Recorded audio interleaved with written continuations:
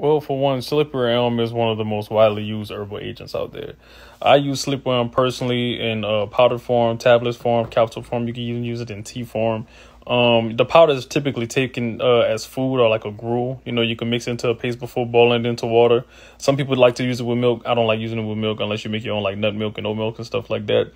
But I used to suffer with IBS. People that have IBS can use that. People that suffer with chronic constipation.